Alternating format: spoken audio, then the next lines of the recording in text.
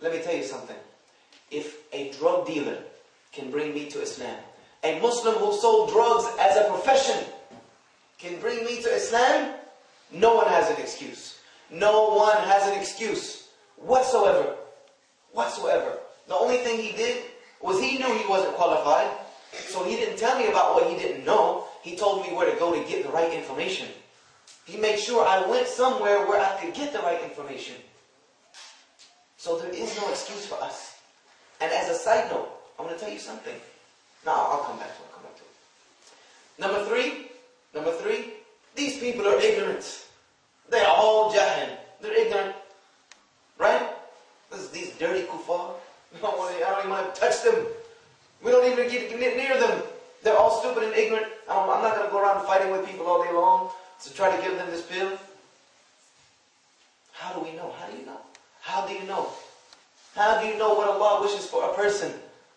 Has Allah given you that depth and breadth of knowledge that you know what is in the hearts of people? Can you look in them and see their breast? There was one companion who thought like this. He was chasing a man up a tree to kill him. And the man said, La ilaha illallah Muhammad Rasulullah. And he killed him anyway. And he told the Prophet ﷺ what happened, and the Prophet got very angry and said, did you cut open his chest and examine his heart to see if he was sincere? We have no right to judge what the people will do. We have no right to judge what the people will do. If we had people like Umar ibn al-Khattab, who was so ignorant and so backwards and so gone that he was ready to take the life of the Messenger of Allah sallallahu alaihi wasallam, and Allah decided that day to give him hidayah, then no one is without. No one is too far gone. No one is too far gone. No one is too out there. No one is too crazy. No one is too ignorant to be given this message of the Islam. We need to do our job. We need to do our job. Because let me tell you why. Islam is an amana. It is a trust. This deen is a trust. Allah says it is a trust. When He says that we offer this trust. What is that trust? That trust is al-Islam. The free will between choosing the right and wrong and worshipping Allah. Allah said He offered this trust to the heavens and the earth, and they refused it. But mankind, they accepted it, and they themselves were wrong unto themselves. It is a trust. Islam is a trust. What is the key thing about trusts? Amanas, they will be questioned about. Everything that is a trust, Allah will question you about it on the Day of Judgment. And know for sure that Islam is a trust. Allah will ask you how you dealt with Islam, whether you lived up to its obligations and its fulfillments and its laws and its regulations, and what did you do about those who didn't have it. What did you do? What did you do? Because Allah says very clearly, Allah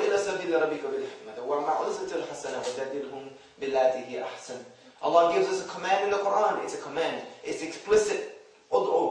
Call into the way of your Lord with wisdom and with fair preaching, and discourse with Him in a way that is best. It is a command from Allah, so we will be questioned about this. How are you going to feel on the Day of Judgment? When your neighbor, whom you knew for 10, 15, 20 years, the man that you did business with, your business partner, your co-worker, whom you never told them about Islam, when Allah resurrects them and they see you, but maybe they see you and tell you, you know what? Ahmed, you knew me for 20 years. You knew me for 20 years and you never ever told me there was going to be a day like this. You never even warned me. You never warned me. You never even mentioned it to me. You never told me there was an Allah that I should worship. You never told me that Allah wanted me to live my life according to Islam, and there would be a day that I'll have to answer for my deeds. I'm going to complain to Allah about you. They will complain to Allah about this ummah. They will, because there's no more prophets to come. They're going to complain. They can't complain that Allah didn't send them a messenger, because Allah did send them a messenger. Muhammad sallallahu alaihi wasallam is rahmatul lil alameen. But he's gone. His words have stopped coming. We have them just contained in the Quran and the Sunnah, the words of Allah Azza wa Jalla and the teachings of Muhammad sallallahu alaihi wasallam. So who does that responsibility fall on now? Us.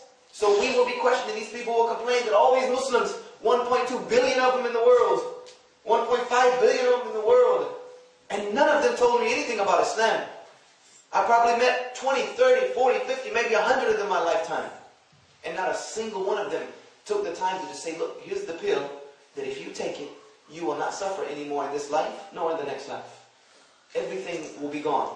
and the next life you will be pleased, and Allah will be pleased with you. We don't take this opportunity and do this. We don't fulfill the commands of the Messenger of Allah sallallahu alayhi wasallam. When he said in his final farewell sermon, what did he say? He said, convey this message to those that are not here. For verily it may be that the people who hear me last may understand me better than those who are here with me today. And then what did he say? I want to tell you the whole story, but we don't have time. Then what did he say? He pointed to the heavens and he said, "Oh Allah, bear witness that I have indeed conveyed your message." And then what happened? What happened? Allah revealed a verse in the Quran that said what? "This day have I perfected your religion for you, and have I completed my favors upon you, and I have chosen for you Islam as your deen." Allah completed this entire deen to humanity. The entire deen, His entire way of life for humanity was completed upon the statement of the Messenger of Allah sallallahu alayhi wasallam to convey the message, to convey it. This is how weighty and important this message is. And before our Rasul sallallahu alayhi wasallam made this statement, Allah revealed to him a verse saying that, "O Prophet, convey my message. And if you do not convey the message, you have not conveyed my message at all." Meaning that the farewell sermon was so important that if our Rasul sallallahu alayhi wasallam left it out, he failed as a prophet. So it was very important what he said. And his last statement was to convey this message. This is a job. It is a job. It is an obligation of every single Muslim to give Islam. Da'wah in this time and situation is fard ayn, according to the majority of the ulama. Da'wah ilallah, and calling to Allah is fard kifaya in the general sense. In the general sense. That means that if there's enough people doing it in a good manner, in a good enough way, that it can be said that the message of Islam is being spread properly, then khalas, the rest of the people can do what they need to do. But we know that's not happening, so automatically it falls to being a fard ayn obligation. But when Islam is under attack, when the message of Islam is under attack, when Allah subhanahu wa ta'ala is being tarnished, His name and who He is just being dragged in the streets, when the Messenger Muhammad sallallahu alaihi wasallam and his character is being tarnished and people are calling him all these awful and ridiculous names, and our sisters are being abused and our brothers are being killed and slaughtered throughout the world, da'wah for sure is fard ayn. Without a doubt, there's no question to that matter. That calling people to tawheed and telling them the truth about Islam is our job. When we don't do it, I'm guaranteeing you, we're in sin. We're in sin. We're accumulating sins day after day after day after day, abandoning this mission. But I don't want to just continue to scare you. I'm going to tell you the good thing, the good news about the best job in the world. And why it's the best job in the world. Have any of you ever heard of a pyramid business? This is my last thing and I'm done. Have any of you ever heard of a pyramid business? It's big in the States. I wish I had a board and I would show you. A pyramid business, I want you to just imagine this for me. Let's say you have a circle here, and that represents me. And let's say I'm selling water. I sell water. This is my business. And I get two people to start selling water for me, right? So now you have two lines and two more circles. I'm building a little triangle now.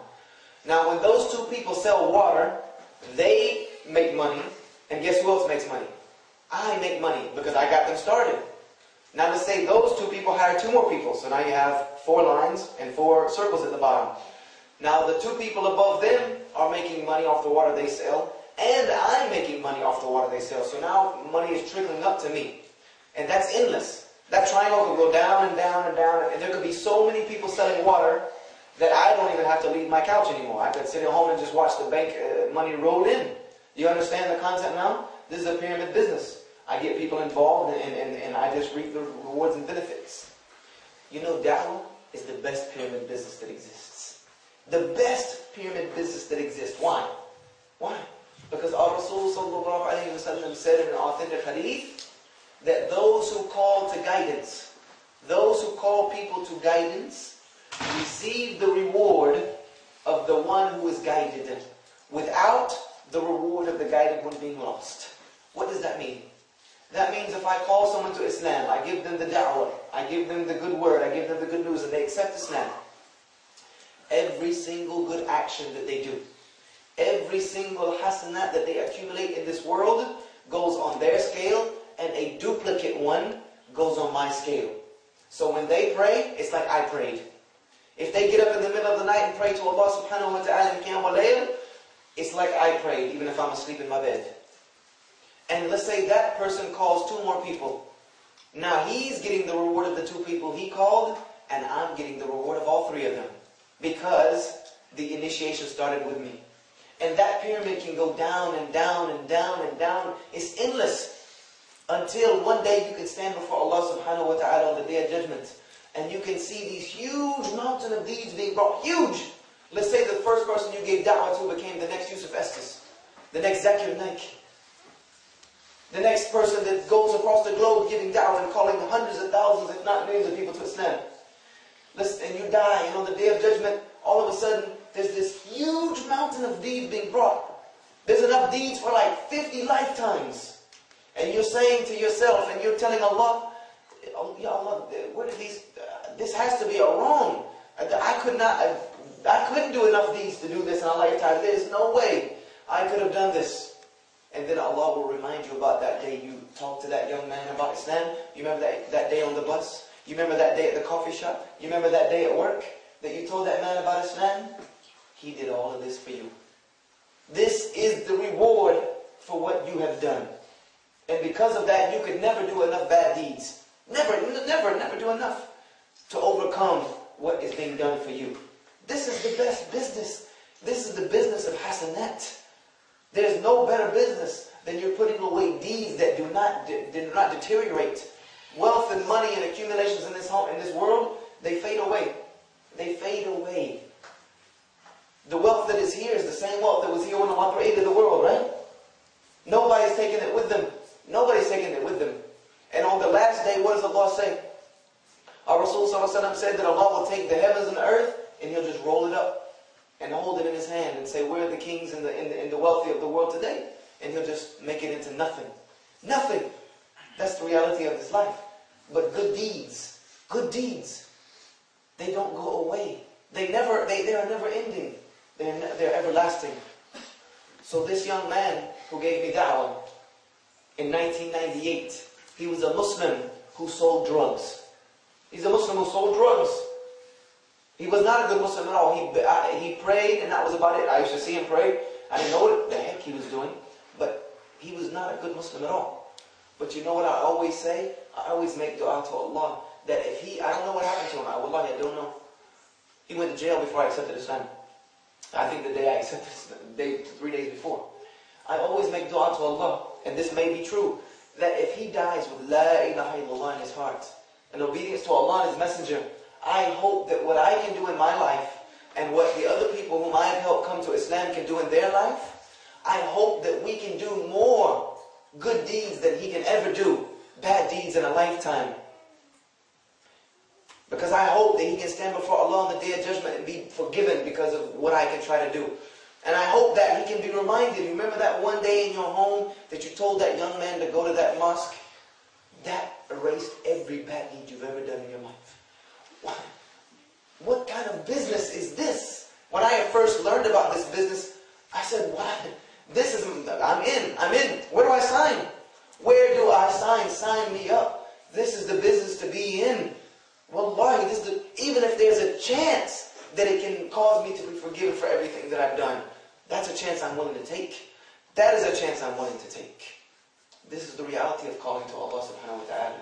Allah has placed in it rewards immeasurable. Immeasurable. There is no greater reward you can get possibly than this. Even though we know that the greatest deed our Rasul said was to struggle physically on the battlefield for Allah subhanahu wa ta'ala. And if you lose your life in that, that's the greatest. You can't do anything better than that. How do you know that someone you call to Islam might not do that for you? How do you know that 3 people you call to Islam might not do that for you?